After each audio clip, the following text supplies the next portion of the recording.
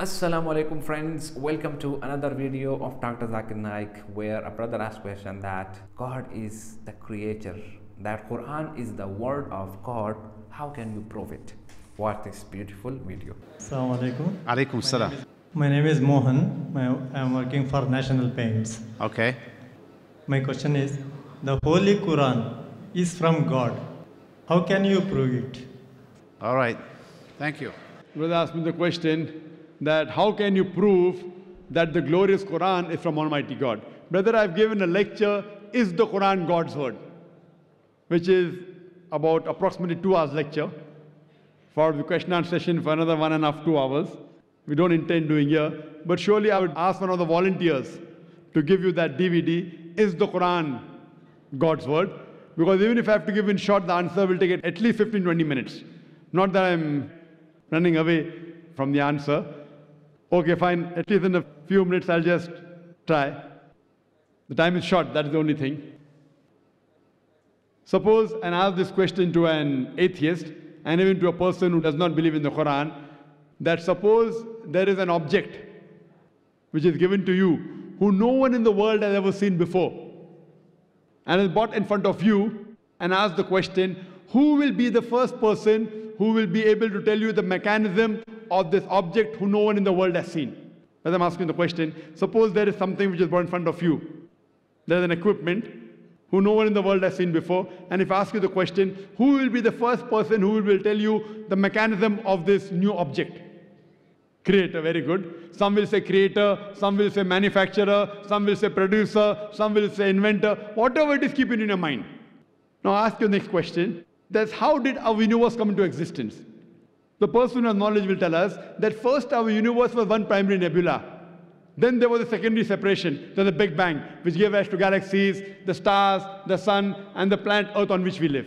When did you come to know? He will tell you we came to know about 35 years back, 40 years back, Big Bang. Now this thing is mentioned in the Quran 1400 years ago in Surah Anbiya, chapter number 21, verse number 30. Where it's mentioned, Avalam yaral lazina kafru. Do not the unbelievers see anna samawati wal arda kanat ratkan fasaknahuma, that the heavens and the earth were joined together and we clove them asunder. This Big Bang we're talking about is mentioned in the Quran in a nutshell 1400 years ago. Some will say maybe it's a fluke.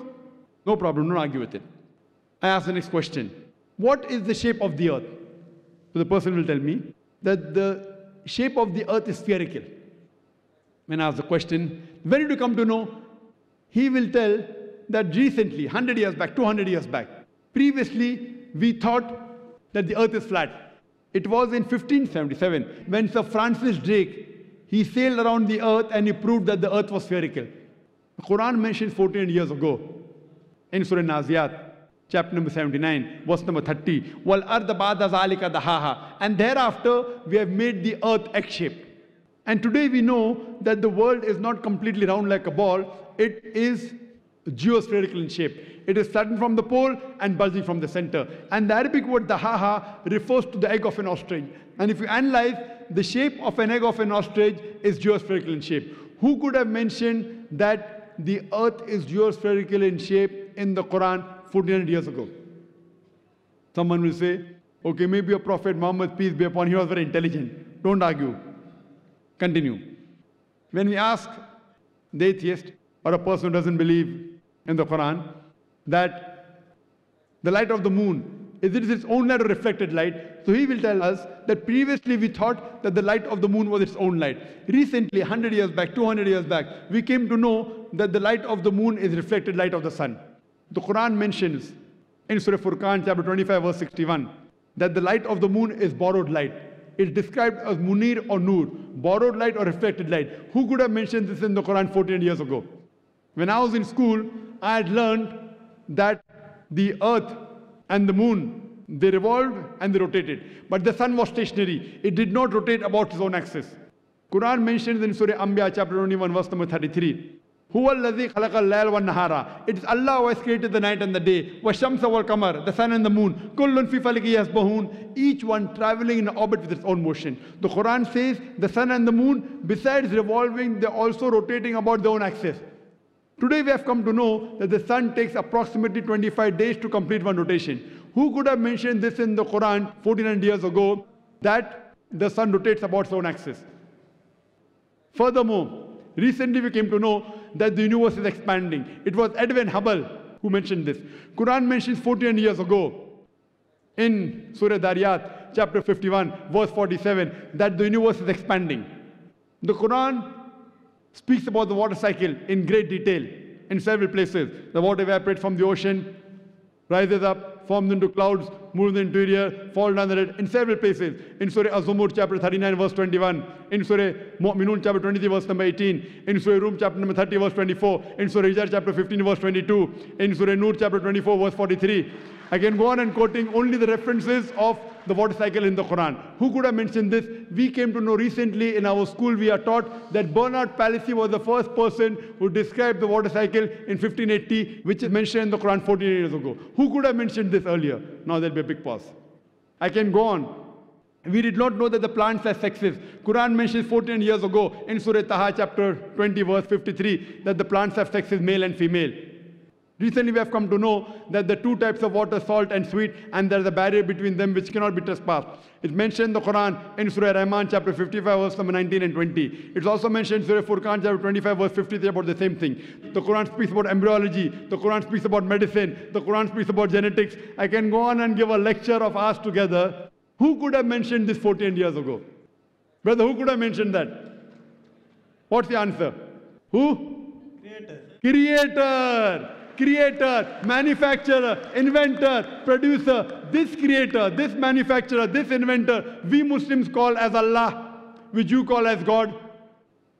So this Quran can be proved scientifically that the word of God. Because Quran, the word of God, is far superior to science. Today, science is the yardstick for many of them. I'm not trying to take the help of science. I'm using your yardstick, science, along with my yardstick, the Quran, which is far superior, and I'm trying to prove to you what your yardstick has mentioned today, Quran has mentioned 14 years ago. So with the help of your yardstick, the science, I'm trying to prove to the non-Muslims that the Quran is the last and final revelation of Almighty God, who we call as Allah. For more details, refer to my video cassette, Is the Quran God's Word?, in which various ways I have proved that Quran is the word of God. Hope that answers the question. Thank you so much.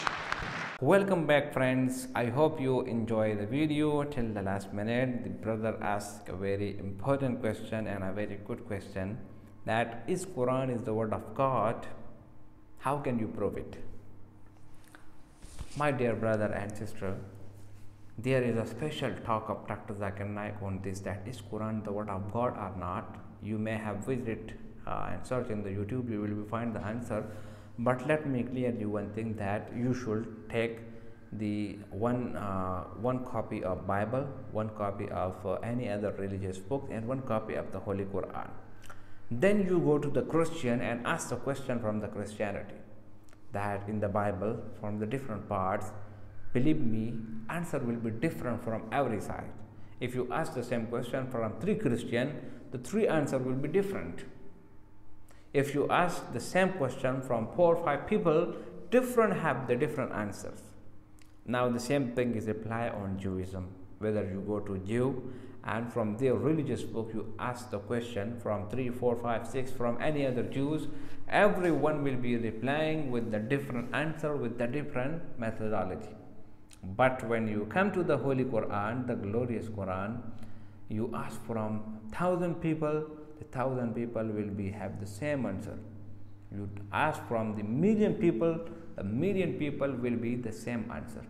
This is the beauty of Islam. There are millions and billions, not billions, but there are millions of kids and adults who memorize the complete Quran in his memory. You will never find a single person of the Bible that who memorized the complete Bible. No. I'm challenging you that they're not able to memorize it. Now, the only prestigious books, that much book, is completely someone memorized it in his memory and till that it was safe in his memory. Just imagine if someone doing this kind of things and make it easy for it, then it must prove that this is the book of God. Now come to the answer of your daily life. You ask you just look at your body, your eyes, your ears, your heart, your different parts of the body, your life cycle, your reproduction. Everything is mentioned in the Holy Quran. So if when a book gives you 100% authentic information, it means that this book is not a lie, it's a truth book. And whenever a truth book says that it was revealed from someone, from Almighty Allah, then you prove that this is the book of Almighty Allah. And we also believe in the Holy Quran. Allah subhanahu wa ta'ala says, Inna nahnu nazzalna zikra wa inna lahu lahafizun. So my dear brother and sister, if you look at the Big Bang Theory, the moonlight, the sunlight, the universal life, everything is mentioned in the Holy Quran, and from where it proved that the Holy Quran is the words of Almighty Allah. I hope you enjoy the video. If you like the video, subscribe the channel and share it with your friends.